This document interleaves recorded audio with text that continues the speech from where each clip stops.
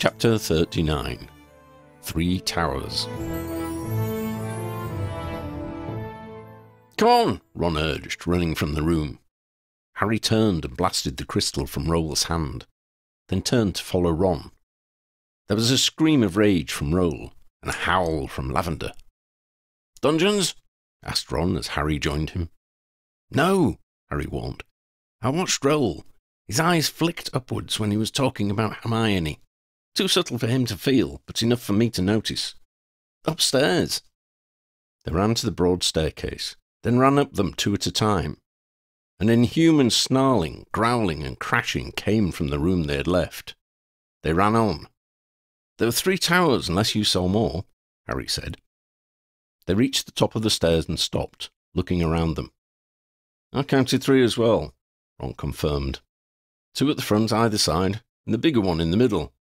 "I say we go for the big one." "I say we go for the one with the best defences and guards," said Harry. "Big tower's too obvious. We'll try the front towers first. Preference?" "Left," Ron decided. "This way, however you look at it." He turned to his left and ran, Harry hammering along behind him. Rounding the corner, they saw 2 guards by a doorway, in a heated argument. "Fulminus!" Harry roared. A bolt of lightning erupted from his wand and struck the guards. They convulsed and dropped to the floor, smoke rising from their bodies. "That's new," Ron remarked.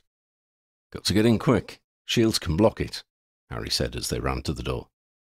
"Effective, though," Ron said with admiration. "Learned it from Ambrose," Harry said. "I need to practice the non-verbal." There was a bare room through the door, with a spiral stairway in the far corner. Too easy. Not promising," Ron reasoned. "Quick look, just in case it's a bluff," Harry said. They padded across to the stairs, stopping to listen. They heard nothing. Ron ran up ahead of Harry. At the top was a storeroom littered with boxes, trunks, and buckets containing scrolls. "Revelio?" Ron asked. "Why not?" Harry said. "If it sets off an alarm, it's not like they don't know there's something going down already." Ron cast the spell. "Nothing here, nor above. I can just see some bunches of people at the far corner of the building. Other tower, I guess." "Let's go," Harry said.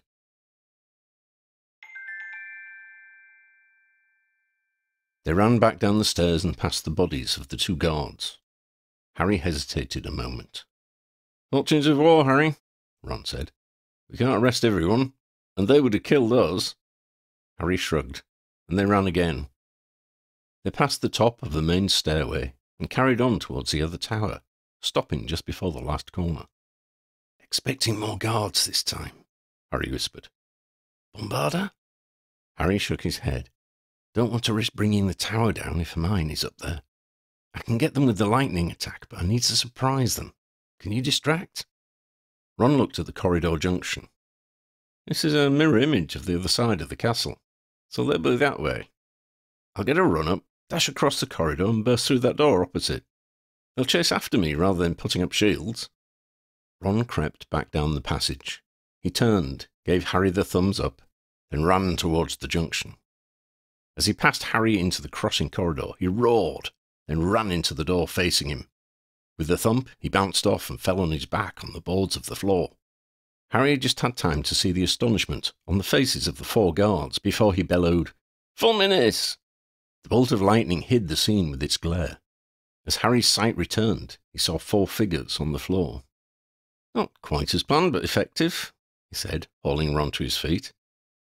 "If there are more guards inside, they'll know we're here. Listen, we're on a war footing here. You have permission to use the unforgivable curses." "Don't think I could, Harry," Ron said, massaging his shoulder.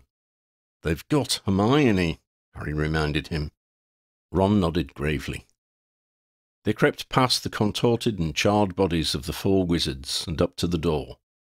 Before they could do anything with the door, they heard shouts of attacking curses and defensive charms.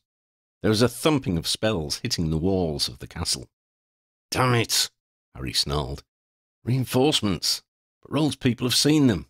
They know we're about to burst in, but they're split. I'll have to give them a chance." Harry cast a shield charm, then held his wand to his throat to amplify his voice. "You inside! You're trapped. Rowle and Stoyer are in custody. Surrender now and you'll be treated fairly. Resist, and I can't guarantee your safety." A barrage of spells struck through the door, splintering it to shreds. The shield charm stopped most of the attacks, but the green flash of a killing curse buzzed between Harry and Ron. "Avada Kedavra!" Ron roared. "Confringo!" Harry shouted as the shield spell dropped. The spell threw the 6 wizards in the room against the far wall. One fell through the already smashed window. "Up the stairs!" Harry said. Harry retrieved the wands of the fallen wizards. 3 of the guards were still alive. Ron's curse had killed another. 1 had gone out of the window. The remaining guard lay dead against the wall, his neck broken. Harry used binding spells on the survivors, then ran to the stairway to follow Ron. Ron was returning, dragging a bound enemy with him. "The 3rd bloody tower," Ron growled. Harry summoned his Patronus, murmuring a message into his wand. Then he sent the spectral stag down to the troops outside. "I'll tell Gretchen what's going on," Harry said. "If they can get in, I've asked her to check on Lavender and Stefano downstairs, then join us at the central tower." "I'm not waiting, Harry." "I'm right with you," Harry told him. "Let's go." They ran.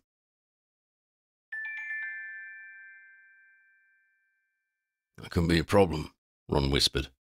They had crept through the corridors to the central tower. There were guards in the last corridor. Harry had used a revealing charm and discovered a dozen more wizards inside. "Can't take them all," Harry whispered back. "Not safely, anyway. And if we wait for the reinforcements, any frontal attack would put Hermione at risk." "I have to go in from outside," Ron hissed. "We climb the tower and take out whoever's holding her." "Okay," said Harry. "I'll tell Gretchen to hold back until we're in place. Then attack from the corridor as a distraction so we can grab Hermione." Ron gave a wry smile. "Okay, but leave any grabbing to me, mate." They moved back down the corridor until they came to a window. Ron opened it and they looked up at the tower. "Won't be easy," Ron assessed the climb. "Wish we'd brought climbing gloves." "You've got yours?" Harry asked, pulling out a pair of black gloves. "I had to hand back all my aura gear when I left," Ron protested. "I'm still going with you, even if I don't have the gloves." "No, you're not," Harry scowled, then grinned and pulled out another pair. "Git," Ron muttered. With the gloves on, they climbed out of the window and up to the parapet at the edge of the roof. The gloves allowed them to stick their hands to the wall at will, like a spider's feet. They crouched on the roof's edge, while Harry sent a Patronus message to Gretchen, telling her the plan and giving her a time to start the attack. After sending the instructions, they kept low and crept along behind the scant cover of the parapet. "Revelio?" Ron asked. "We need to see what we're up against." Harry pondered.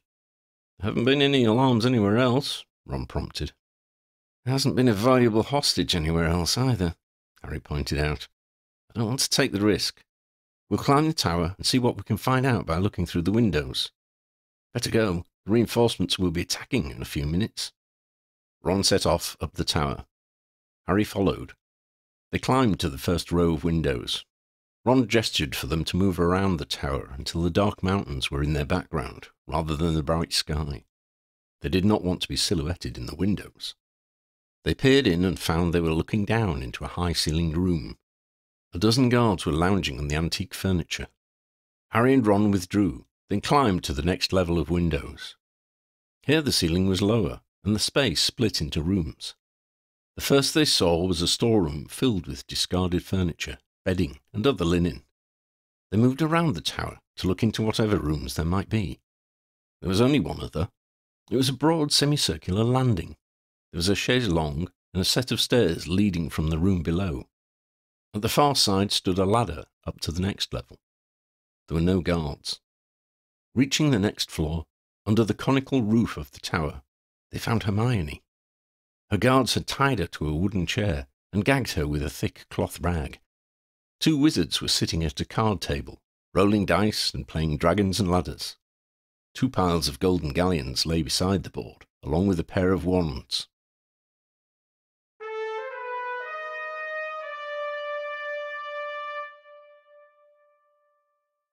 Harry and Ron drew back from the window to discuss a plan. At that moment there was an almighty tumult from below. The attack on the tower had begun. Harry vanished the pane of glass, and they swung inside. He cast a shield charm in front of Hermione. Ron scrambled to draw his wand, hampered by the gloves he was unused to wearing. He dropped it.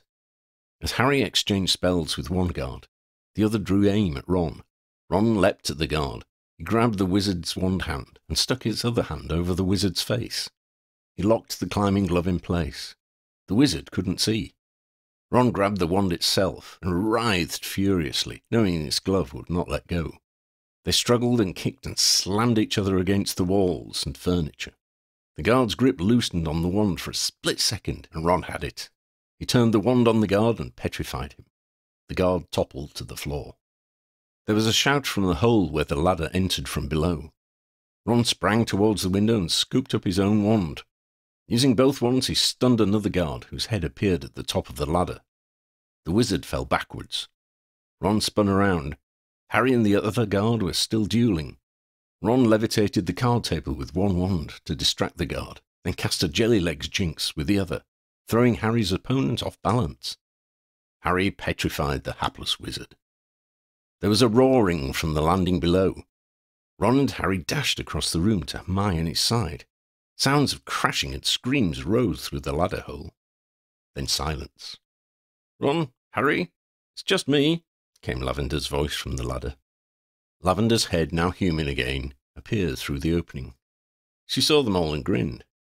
"Everything's done down here," she told them. "Except a lot of mopping up, I suppose. How's Hermione?" Ron went to untie his wife, but his hand passed through her. Ron stumbled backwards and almost fell. He looked at Harry, his face a mask of horror. "It's not her," he breathed. "She's not here. It's just an image."